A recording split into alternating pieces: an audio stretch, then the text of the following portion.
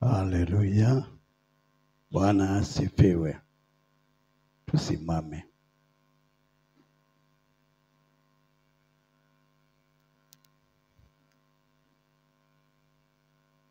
Usalimie jirani.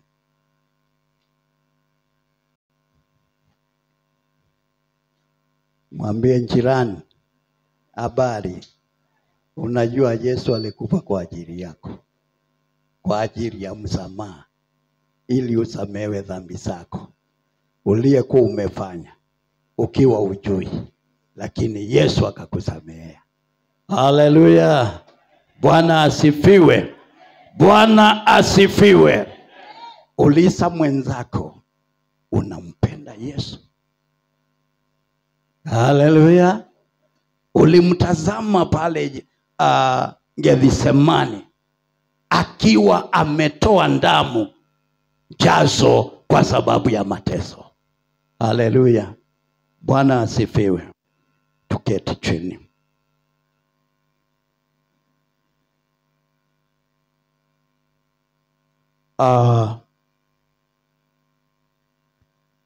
Nataka kuzungumza juu ya covenant. Lakini kabla sijaingia pale, ningependa kukusia msamaha, ili uweze kujua kwa nini tulipata msamaha. Unaposoma Mathayo 26 verse 28, chapter 26 verse 28. Nataka uangalie hapa msamaha sio vile wewe unauangalia.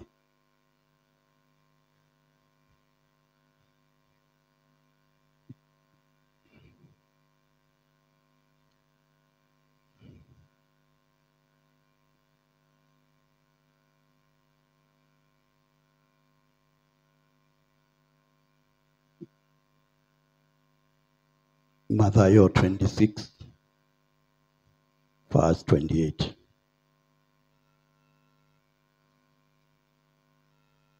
Mathayo 26:28. Kwa maana hiyo ndiyo damu yangu ya agano imwagikayo kwa ajili ya wengi kwa ondoleo la dhambi. Dhambi. Neno dhambi, neno msamaha. Msamaha kwa Kiebrania na Kiyunani linaonyesha wazo la kufunika.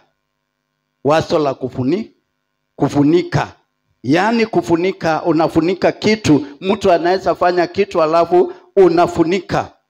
Lingine linasema kusamehea ni kufuta. Unafuta. Kwa hivyo unapofuta, kama kwa jina mtu ufute mahali, haitaonekana tena, maana umefutwa mahali pale. Kwa hivyo Yesu Kristo alikuja akafuta jina makosa yetu, ambao ni kuondosha msamaha. Kwa hivyo msamaha tumesamehewa na Yesu Kristo, kwa sababu Mungu mwenyewe alijua katika hili jambo. Kuna jambo ambalo wewe ambao unajua. Haleluya. Kama vile unachukua mbegu, unaenda kwa shamba unapanda, unajua utapalilia, maana sitamea, majani itamea, na unajua baada ya muda nitafuna. Kwa hivyo una mambo ambao unajua. Mungu akajua alipoumba mwanadamu, maana alijua mwanadamu atakosa na atatenda. Na hivyo ndivyo Mungu akajua mwanadamu atakosa, na hivyo sasa akaandaa Yesu Kristo, akaandaa suluhisho kabla ya mwanadamu hajajua.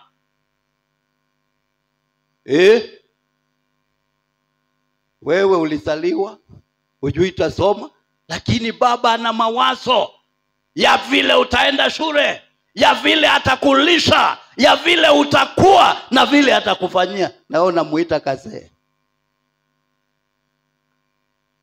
Ana mawazo, wewe hujui, lakini anajua. Si babako alikusomesha, sasa hiyo unashindwa kusomesha wako. Hiki mzee kilikuwa kinatoa pesa wapi? Ni plan. Haleluya. Na hivyo Mungu akawa na plani yetu kabla ya kutuumba, maana alijua tutakosa. Si Mungu aliparakana na mwanadamu katika Mwanzo 6:3 aliposema sitashindana na mwanadamu maana ni nyama. Haleluya. Lakini kwa sababu ni mwenye huruma, aliona dhambi zimetukalia. Ndipo pale Yohana 3:16 inasema, hiyo si ni wimbo mnastahili kuwa mnaimba. Inasema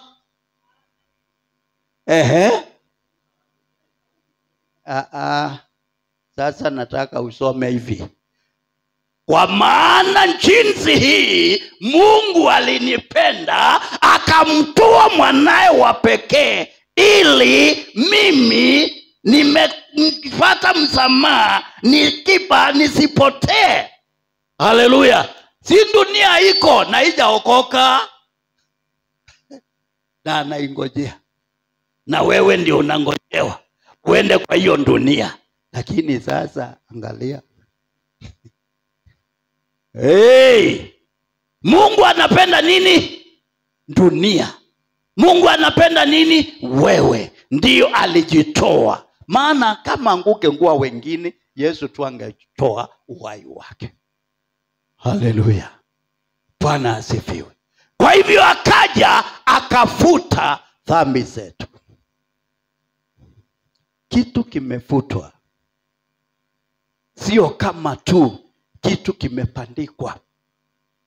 Tunaona mtu anakuambia hii njina haina shida, leta kitu tupandike tu juu yake isionekane. Lakini sio ukiondoa hiyo itaonekana.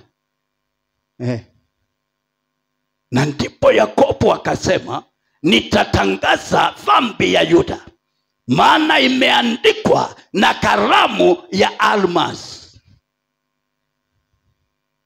Ndipo anawaambia ndio waweze kuomba msamaha. Hivyo ndivyo tunanena juu ya Kristo huyu ambao alikufa miaka 2000 imeisha, na akasulubishwa, na akafufuka, na akapaa, akaenda mbinguni, yuko mkono wa kuume wa Mungu Baba. Haleluya. Wakolosai 3:3. Tupate msomaji.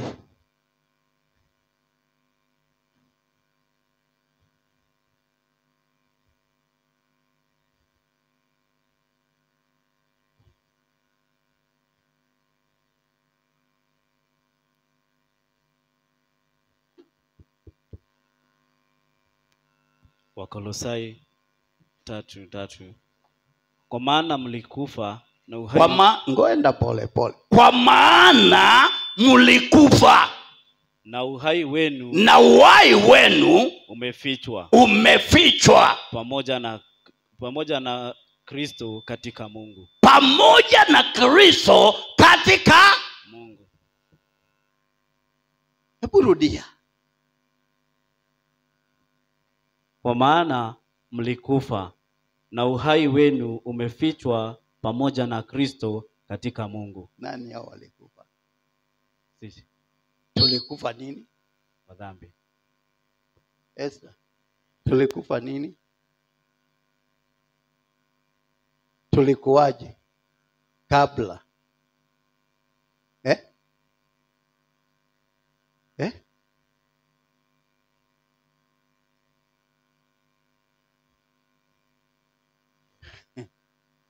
Haleluya. maandiko inatuambia mtu aja mjua Mungu tayari amekufa. Lakini ukishafuka, tumetoka mautini, tumeingia usimani. Sasa ule uzima ndiye Kristo ameuficha kwa Mungu Baba kwa mkono wa kuume. Na ndipo maandiko inatuambia anatuombea vile ipasavyo pamoja na Roho, maana sisi hatujui kuomba. Kisema nemu kufa, hata kufa, maana muombaji yako ndio anaongoza ombi vile litaenda. Haleluya, Bwana asifiwe.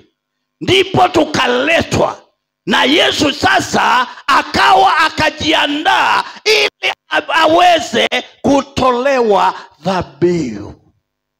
Haleluya. Mnaambiwa kutoa dhabihu wakati wa kale, na hapa ndipo unaona Yesu Kristo wiki ya mateso.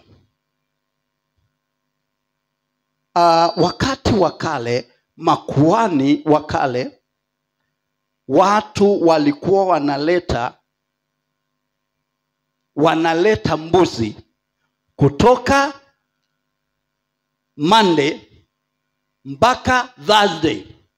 Unasikia katika madhabahu ile ilikuwa na mara mbili.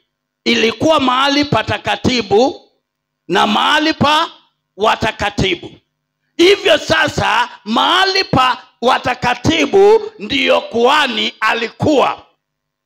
Kazi ya kuhani mahali pale ilikuwa ni kuweza kuangalia, kupekua ile sadaka imeletwa. Umeleta mbuzi, anaangalia, anaona hii inafaa kwa kutoa dhabihu, anaona hii haiwezi, anaiweka kando. Unaambiwa sasa hiyo haijapita, sasa hapa Nehemia kwenda ulete mbuzi nyingine, na ile si yako, sasa ni ya unaenda unaleta nyingine. Anaangalia basi anaweka, anasema hii ndiyo, hii inawekwa kando. Mwingine analeta. Hiyo inafanywa kutoka Monday, Tuesday, Wednesday na Thursday. Ndio sasa mkimaliza, sasa anaileta ndani, anachinja, anatoka na damu, anaenda nje, anamwaka kule, anasambaza dhambi zenu, anaosha na damu hiyo. Haleluya. Anarudi tena. Halo, Bwana asifiwe. Yesu ndio huyu ambao anaambia wanafunzi wake, tafuteni mahali nataka kula Pasaka. Pasaka ni kusema nini? Pasaka ni chakula cha mwisho. Yesu alitaka ushirika wake na wanafunzi wakati waliokuwa pale. Maana sasa hii ni maandalizi ya kuandaliwa. Unapotazama Yesu pale, wakati ambao alipokuwa anaandaliwa kule Bethania, unaona pale Miriamu akichukua mafuta na kufunja na kumpaka. Haleluya. Mpaka Yudasi akauliza, uharibu wote ni wa nini? Halo, hii mafuta ingeuzwa ipewe nani? Ipewe nani? Yesu akawaambiaje? Siku zote muko na maskini, lakini mimi amuko nami. Haleluya, Bwana asifiwe. Na hivyo ndipo wakati ule Yesu alijua, maana sasa hii ni examination anafanyiwa, ndio wakati anapoenda kusulubishwa. Maana niliwaambia zile pale watu lazima wapeleke ili ikaangaliwe. Hapa sio, ni neema tu. Haungekuwa unaleta tu sana hiyo kumburi kwanza weka hapa, hiyo haikubaliwi, weka tu hapo, lakini enda ukale. Haleluya. Ndwete kindu kikwatika.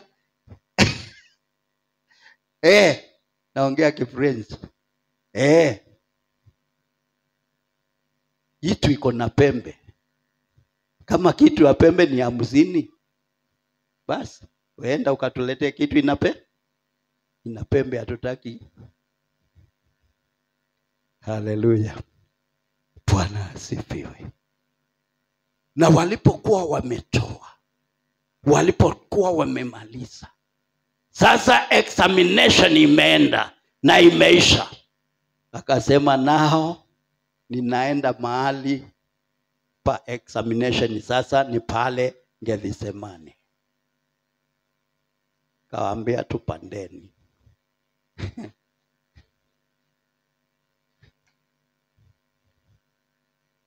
Tupandeni. Unajua ukipeleka pipi hospitali ana mimba anaenda kuzaa na mnaenda, nani ako na shida? Mnaenda tu mkiongea, lakini yeye anajua ile shida atapa. Akapanda na wanafunzi wakienda tu, wajui jamaa vile anafikiria. Akaenda akajua sasa kuna mahali inafika ni wewe. Katika wokovu kuna mahali inafika ni wewe. Sio bibi, sio mtoto wako, sio jirani, sio yule mwenzako, ni wewe.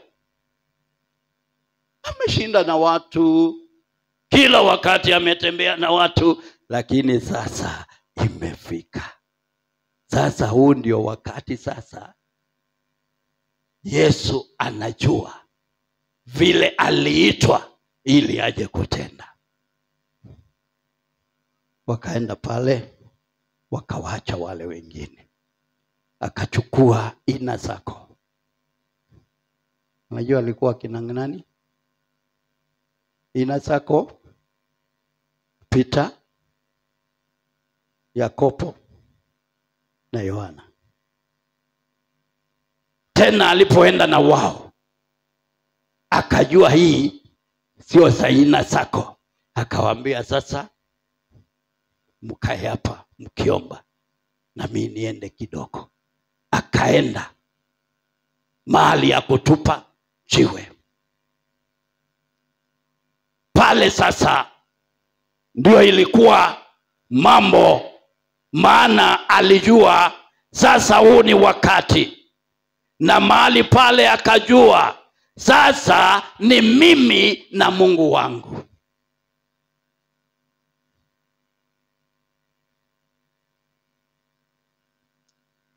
Tuangalie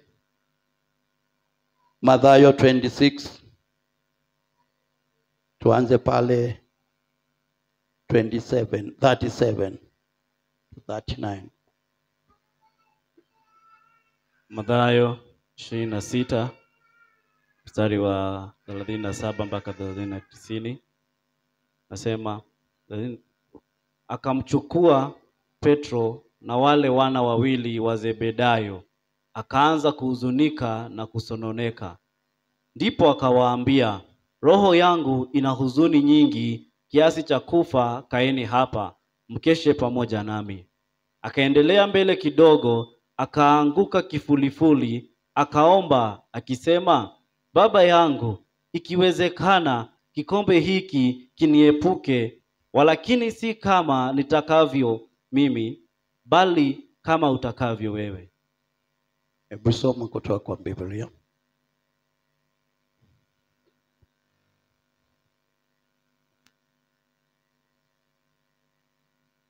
Hiyo iko na tofauti na nyingine.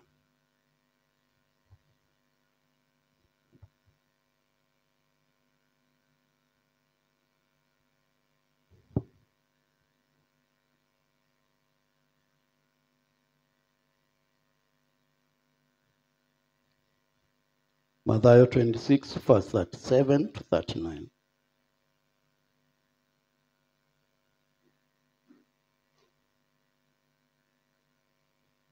Mathayo mtakatifu 26 kuanzia 27. 37. Matthew 26:37. Biblia inasema hivi: akamchukua Petro na wale wana wawili wa Zebedayo, akaanza kuhuzunika na kusononeka. Ndipo akawaambia, roho yangu ina huzuni nyingi kiasi cha kufa. Kaeni hapa mkeshe pamoja nami. Akaendelea mbele kidogo, akaanguka kifulifuli, akaomba akisema, Baba yangu, ikiwezekana kikombe hiki kiniepuke, walakini si kama nitakavyo mimi, bali kama utakavyo wewe. Akawajia wale wanafunzi, akawakuta wamelala, akamwambia Petro, je, hamkuweza kukesha pamoja nami hata saa moja? Kesheni muombe, msije mkaingia majaribuni. Roho iradhi, lakini mwili ni dhaifu. Akaenda tena mara ya pili, akaomba akisema, Baba yangu, ikiwa haiwezekani kikombe hiki kiniepuke, nisipokunywa, mapenzi yako yatimizwe. Akaja tena, akawakuta wamelala, maana macho yao yamekuwa mazito. Akawaacha tena, akaenda akaomba mara ya tatu, akisema maneno yale yale. Kisha akawajia wanafunzi wake, akawaambia, laleni sasa, mpumzike. Tazama saa imekaribia, na Mwana wa Adamu anatiwa katika mikono ya wenye dhambi. Ondokeni twende zetuni, tazama yule anayenisaliti amekaribia. Basi pika hapo kwanza. Unaona hapa Yesu Kristo ameenda, amewacha wanafunzi, anawarudia, anawaambia hamwezi kukesha pamoja nami. Huyu angekesha pamoja naye, maana ajui yeye anapepa nini. Yeye hayuko pale. Hiyo ni business yako Yesu na Mungu wako. Sisi hatuelewi. Sisi tunakufuata tu. Na ndio unaona wakati mwingine watu wakisema, mbona hawakukesha? Hawangekesha, wanakesha nini? Sio wao wako na mimba? Si mkienda hospitali wewe una shughuli, unakaa pale. Aendelee huko ahudumiwe. Anapoanza wanaanza ni gani kamesaliwa? Lakini ule uchungu haukujua. Hivyo ndivyo wanafunzi walikuwa. Hawana shughuli na Yesu. Lakini Yesu anajua msiko anayepepa. Bwana asifiwe. Lakini kwa sababu wamekuja kumtia nguvu, naye anawatia nguvu. Anawaambia mungeomba kidogo, mungefanya. Lakini wangeomba nani? Hebu na tuulizane, wangeomba nani? Na mwenye kuomba ni huyu. Walipokuwa wakisakata ngano huko, waliambia wa mabali sao namna gani? Mwenye sapato ndio huyu. Watafunga nini na wako na yeye? Haleluya. Bwana asifiwe. Lakini akawaambia wakati unafika. Na ndio huyu nikienda sasa, wakati anaondoka, ndio sasa wamekuwa na nguvu ya kufanya. Haleluya. Hivyo ndivyo Yesu alikuwa anaangalia sasa na kuambia, ile siku 4 za examination zimefika mwisho mahali pale Getsemani. Na ndio sasa anawaambia tutoke, maana sasa mstaki wangu yuko karibu. Na walipotokea wakapatana na wanajeshi wa makuhani waliyekuwa wametumwa. Wakamuuliza, nani Yesu? Ndio anawajibu pale. Na ule Petro akachukua njora, akakata moja askari sikio. Lakini Yesu akachukua, akarudisha ile sikio. Haleluya. Akamwambia, auaye na upanga atauawa na upanga. Bwana asifiwe. Maneno ya Yesu Kristo, akiangalia upendo wake, maana alijua mimi nilikutumwa kwa ajili ya mwanadamu, na angesema huyu masikio wacha nisirudishe, lakini akachukua akairudisha. Ishara ya kuonyesha Yesu ni pendo. Haleluya. Akamwambia Petro, nina uwezo, nina nguvu ya kuitisha jeshi mbinguni kupigana na hawa. Haleluya. Bwana asifiwe. Hivyo siku hizo zilizofika, ndio sasa amepelekwa kule kwa makuhani ili asurubishwe. Haleluya. Yesu alisurubishwa Friday usiku saa 6. Ikawa ni Saturday, Friday, Sunday. Friday, Saturday, Sunday akafufuka. Maana kalenda ama sasa Israeli zilikuwa zinasoma 12 hours. Sio sasa tunaenda 24. Zilikuwa ni 12. Kwa hivyo sasa pale ungesema ni mpaka Monday, maana ilikuwa sasa ni mpaka saa 6 ndio ilikuwa siku inaisha. Kwa hivyo sasa hii ni siku saa 6 siku imeisha, hii nyingine saa 6 siku imeisha, Sunday saa 6 siku imeisha, na amefufuka. Haleluya.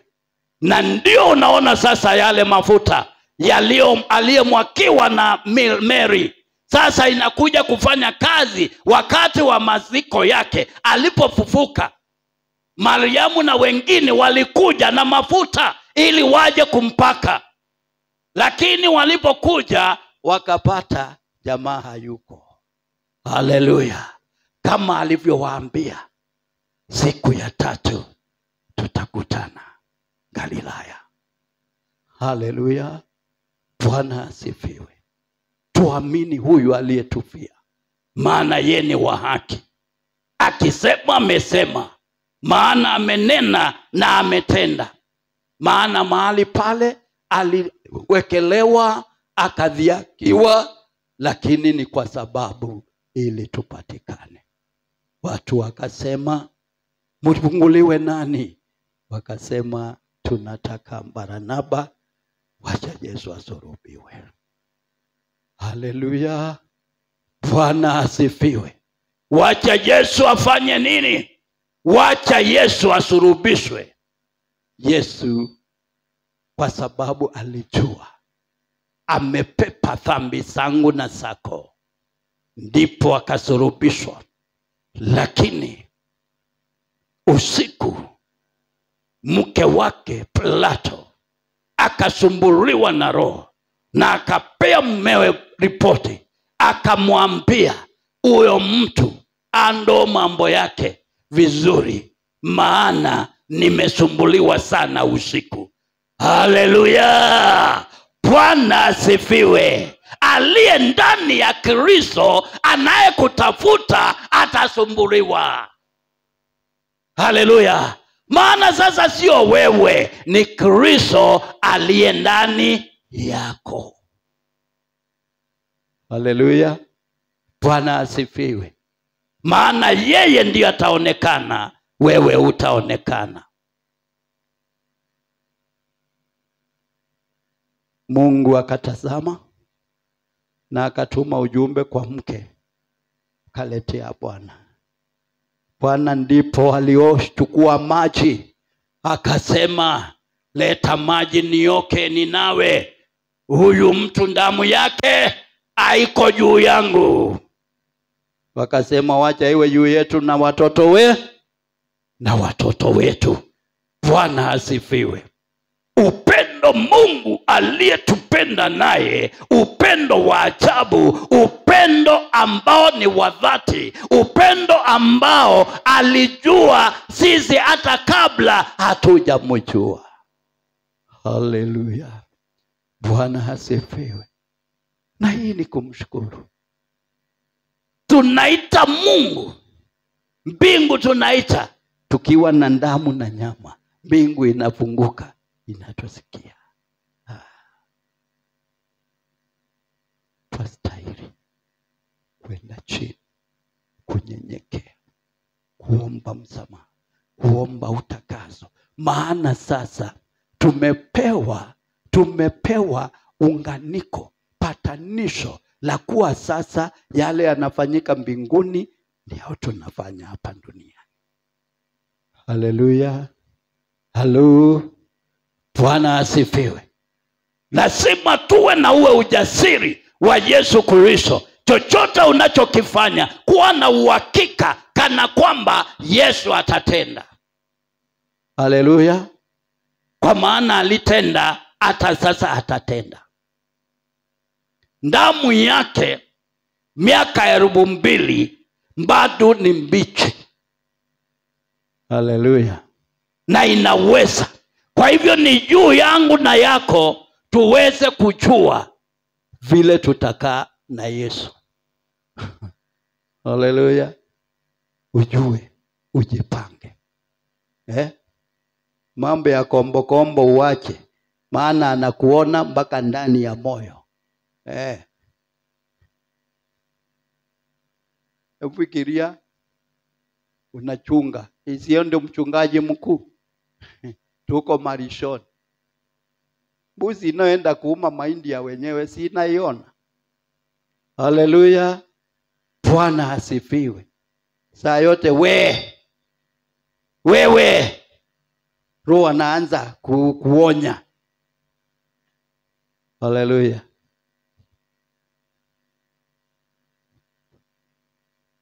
Amsema kama Joshua aliambia Mungu, nimeweka agano na macho yangu. Nisije nikatazama kando. Na kope zangu itazame mbele sawa, nisije nikatazama msichana, nikatazama kando. Tutazame mbele sawa. Tutazame Kristo sawa. Na tunapomtazama, anajua hoja, anajua hitaji lako, na atashuka na atatenda. Halo. Maraki, wewe na Yesu muko na umbali ya kiasi gani?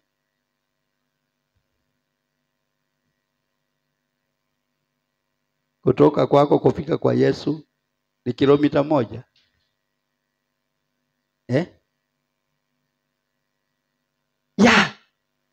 Inatakiwa wewe na Kristo mnakuwa kama super glue, vile unashikanisha mbao. Ukiona dhambi unasikia maana wewe umetengwa na umeteuliwa na umeunganishwa. Sasa wewe ni kukaa. Haleluya. Unajua wewe ulala mbingu, asubuhi watu ndio wanakuona. Si tumesoma Wakolosai imetuambiaje?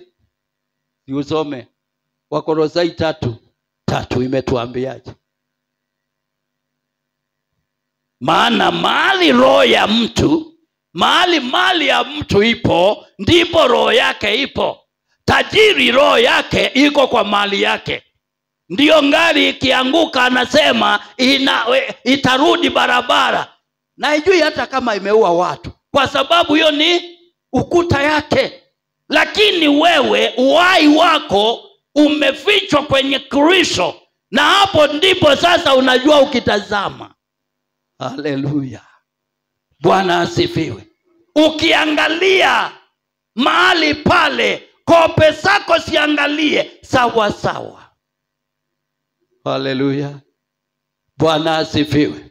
Na hivi ndivyo mahali ambapo Yesu Kristo alipoenda kukuandalia. Na ndipo unaona anasema Yohana 14, msifadhaike mioyoni mwenu, na nimeenda kuandalia mahali, na nikimaliza nitakuja ili mahali nilipo nanyi muwepo. Mbona unahangaika?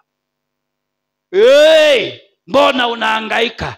Na anasema usifadhaike, msifadhaike mioyoni, maana nimeenda kuandalia nini? Makao, na nikimaliza nitakuja ili mahali nilipo nanyi muwepo. Haleluya.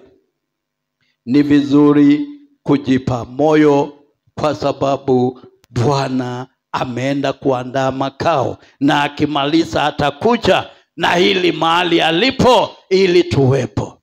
Kama alitoa uhai wake na akaenda akamuomba Bwana na akamwambia sasa, naye Mungu akafanya jambo ambalo ilikuwa ni la ajabu. Yesu alipomaliza kazi yote, Mungu akachukua mali yote akaiweka miguuni mwa Yesu Kristo. Na ndipo Yesu Kristo akasema katika Yohana 14:6, mimi ndiye njia, kweli na uzima.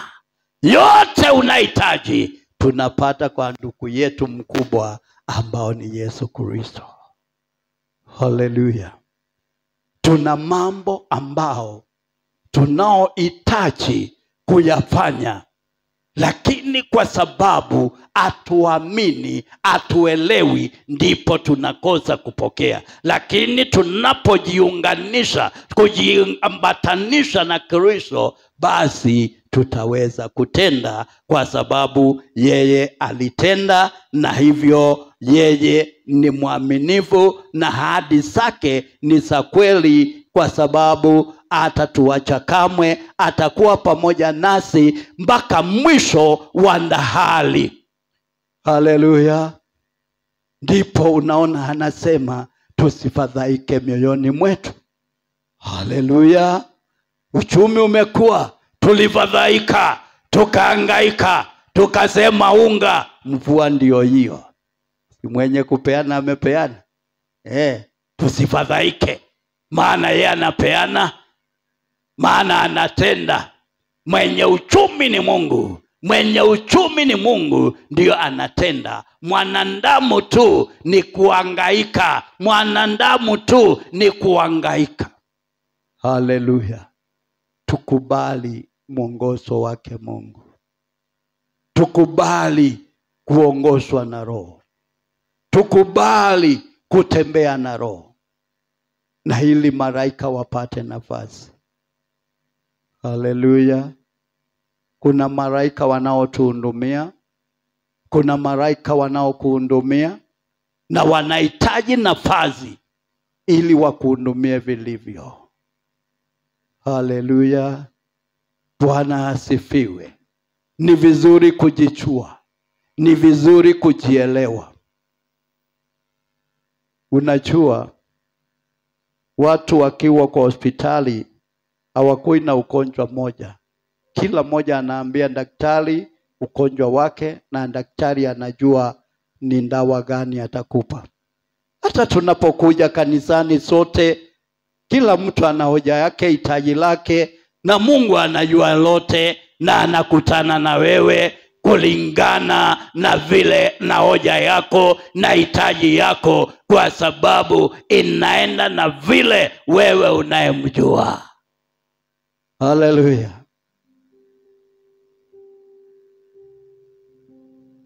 Tuongoze hii wimbo. Unasema hiyo wimbo tuliomba asubuhi, sioshwi dhambi zangu bila damu yake Yesu,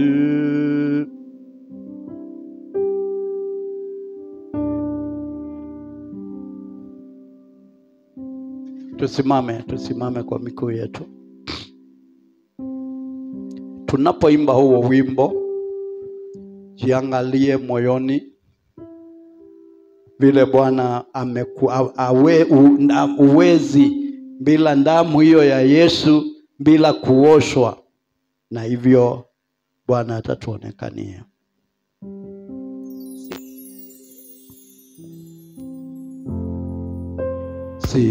Sioshwi dhambi zangu bila damu yake Yesu. Apendeze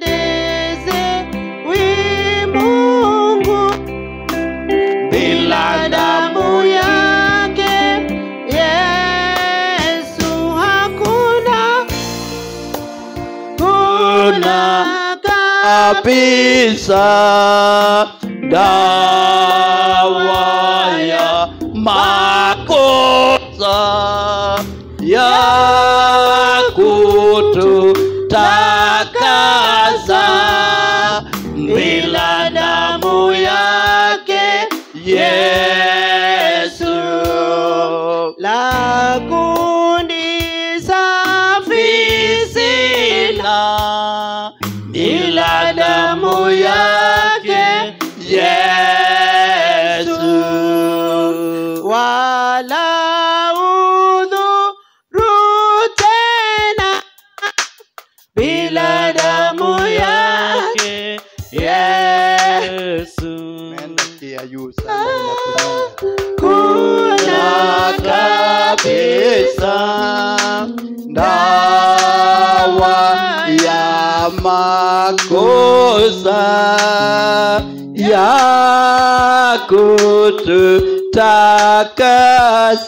kututakasa ila damu yake Yesu. Twailati patanisho bila damu yake Yesu. Hakuna kabisa dawa ya makosa ya kututakasa ila damu yake. Inua mikono yako juu. Baba, kwa jina la mwanao Yesu Kristo, atupate patanisho bila damu yako uliyeimwaka pale msalabani, uliyesulubishwa, uliyesema yote yamekwisha. Baba, tunakushukuru. Baba, tunakuinua.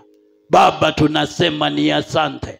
Baba, tunajua haya yote ulitenda kwa ajili yetu, nasi Baba tumejitoa kwako. Msamaha tumeomba, utakazo tumeomba, kibali tumeomba. Baba, tusikie. Baba, tumenena patanisho lako.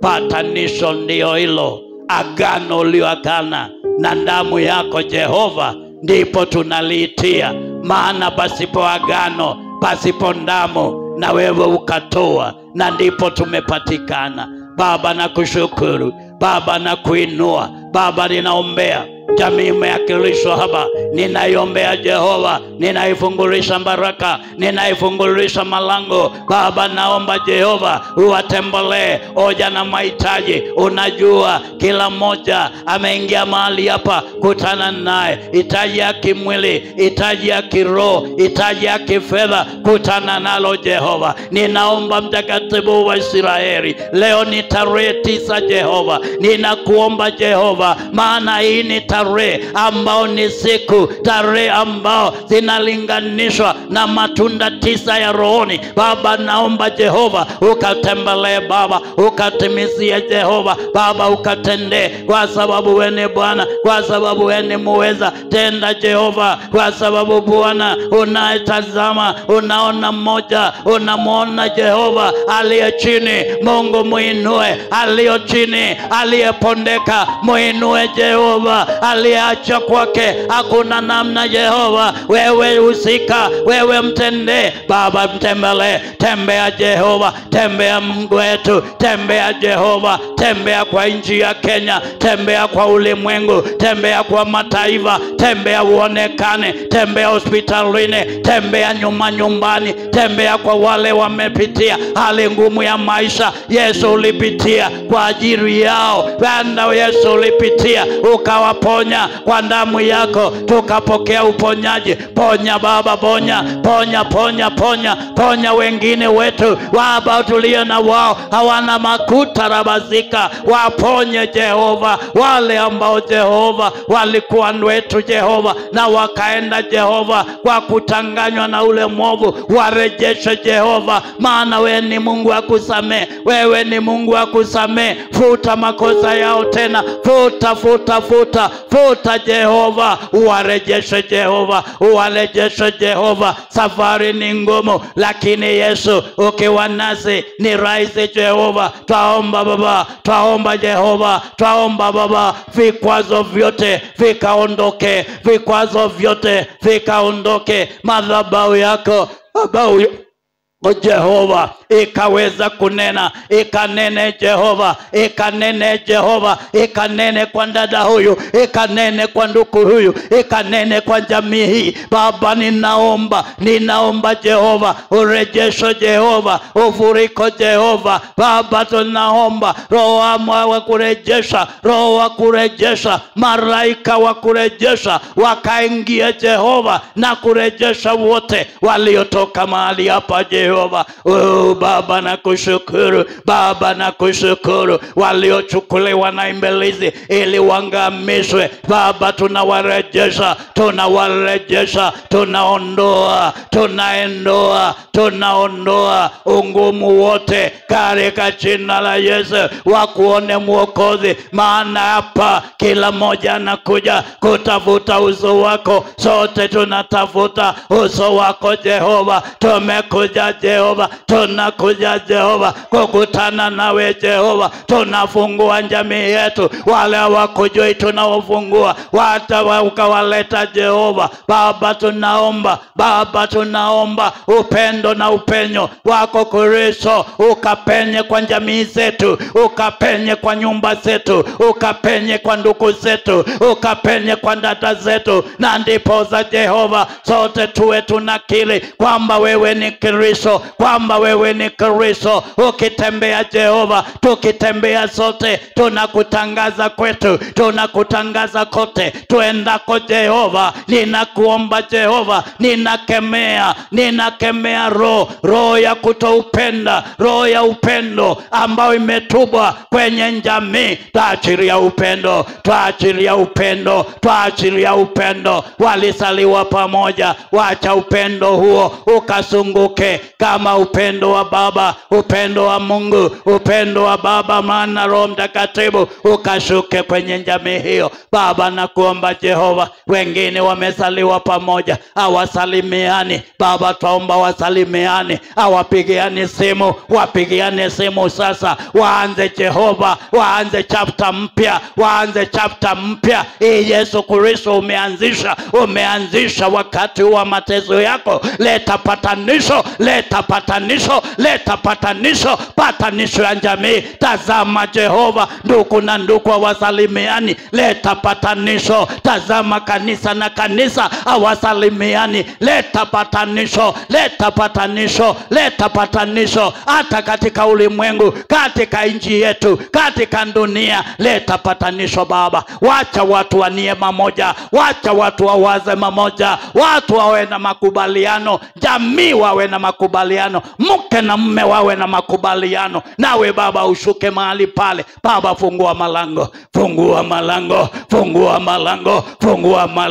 fungua mandilisha Jehova. Baba watakuwa hapa wakishuhudia vile umetenda, kwa sababu wewe ni Bwana, kwa sababu wewe ni mweza. Baba, naomba Jehova, tunafungua Liapedha, twafungua Jehova, maana hapa ni mahali pa kuleta mambuzi, pa kuleta mang'ombe kwenye madhabahu yako, dhabihu ambao Mungu unaiona, unasema hakika nasi tukitoa tunakushwa mioyo, mawe unashuka, unatubariki. Baba, naomba kwa sababu utatuinua, utatupeleka upeo wa juu, unatupeleka upeo wa juu, tutoe upeo wa chini, utupeleke upeo wa juu. Na Baba, tutakuinua, tutakubariki kwa sababu wewe ni Bwana. Ninakushukuru maana unaenda kutenda na unaenda kujidhihirisha, na ni kwa jina kuu la Yesu Kristo tumeomba na tumeamini.